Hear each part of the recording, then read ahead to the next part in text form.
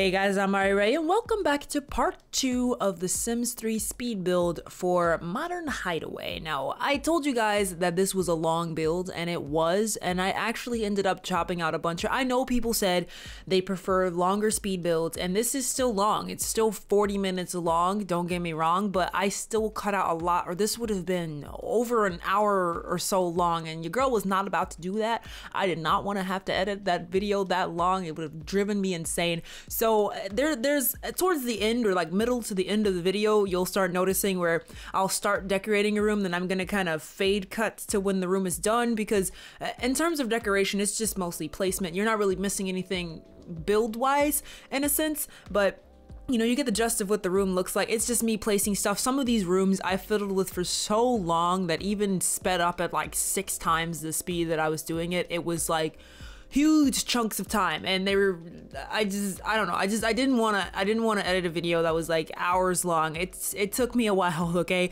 the decoration part was longer than the building. I'm telling you guys, this part would have been over an hour long if I didn't chop parts of it out. So I apologize, but I didn't want to do that. I didn't want to edit a video that long, so I cut out the parts like that. But I do hope you still enjoy the speed build, because I mean, it's still kind of the process. You still get to get a glimpse of the house. If you want to skip to the end and just see the pictures, feel free, because there are pictures at the end. I really could not put my mind to wanting to edit everything as it was. It was just so long, you guys, and I didn't want to do 3 videos, so I do apologize for that fact that I cut out certain parts of the build. But if you saw how long the footage was, you'd probably thank me. I do hope you still enjoy it though.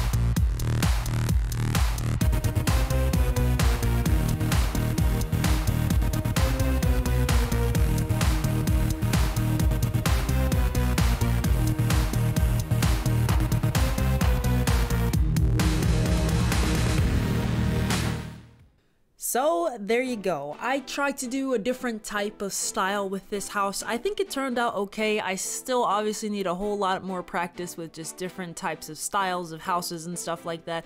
But I did try to put some inspiration into the decoration. Hey, I was rhyming there. I didn't mean to do that, but there you go. I tried to make the decoration of the house kind of interesting to look at without using a lot of CC. In fact, I don't think I used much at all. I'm actually gonna risk this and not put any custom content down in the description, because I don't think that there is anything that you necessarily need to have in the build. If something got replaced after you downloaded it and you want to know what it is, then let me know, because I don't think I use that much custom content at all. I think I specifically, you know what, the rugs are pretty interesting. You know what, I'm gonna put the stuff in the bottom. I'm sorry, I'm thinking out loud to myself right now. I'm gonna put the links down there, at least to the stuff that I think is custom content. I'm sorry, sometimes it's hard for me to identify what is and is not custom content in my game, but the rugs I know for a guaranteed fact are, and I think you should at least have the option to download those if you want them.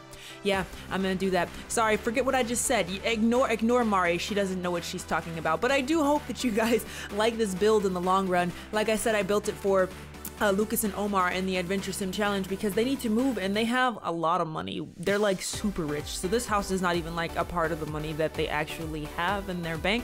But I was like, sure, let's go with a more like kind of modernized feel to it. But at the same time, it still tried to include a little bit of the weirdness from the challenge, you know, the supernatural elements and stuff like that in there. So I'm trying to get a nice little mix of modernism and sort of weirdness, but feel free to change whatever you want in your builds if you download the world and you Jesus Christ, if you download the lot and you want to change up stuff about it, feel free to do so. The link to download it will be in the description below, along with the links to any custom content that I think I can identify just by watching the video back. So thank you guys so much for watching. If you like this video, then please give it a like or don't, that is up to you. But I do hope you'll come back and join me for more Sims 3 speed builds here on the channel.